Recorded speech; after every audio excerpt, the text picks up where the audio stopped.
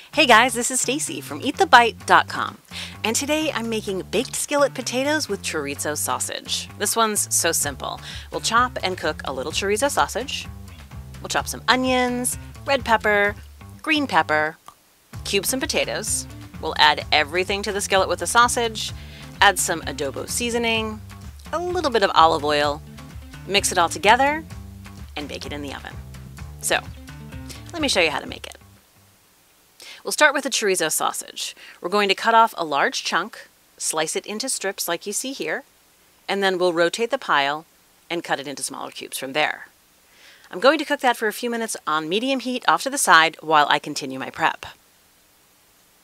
I've got a couple of small chunks of onion, and all we're doing here is slicing the onion into slivers and then dicing it down from there.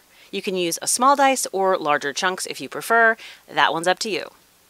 Next up, red pepper.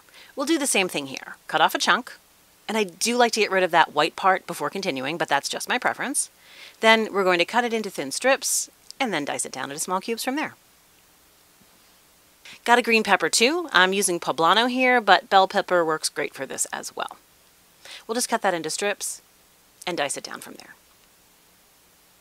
And don't forget to stir the chorizo sausage that you've got cooking off to the side. It only takes about 5 minutes for these to cook. Now for the potatoes. We're going to cut our potatoes in half like this, and we'll take each of the halves and slice lengthwise down the middle right there. So one cut here and one there. Depending on the size of your potatoes, you'll make 3 or 4 cuts lengthwise, then rotate the pile and cut the potatoes into cubes. In order to get that 25-minute cook time, we want the cubes to be pretty small like you see here. So I've got my cooked chorizo. I'll add the potatoes, the peppers and onions, a little adobo seasoning, tiny bit of olive oil, then just mix to coat all the ingredients. And we'll cook this in a preheated oven at 425 degrees for about 25 minutes, turning the potatoes once at the 15-minute mark.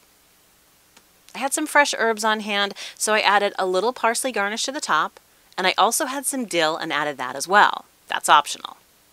And now it's time to eat the bite. These potatoes are so awesome and make a great side dish for your Sunday morning eggs. I highly recommend you give this one a try. Thanks so much for watching, and we'll see you next time.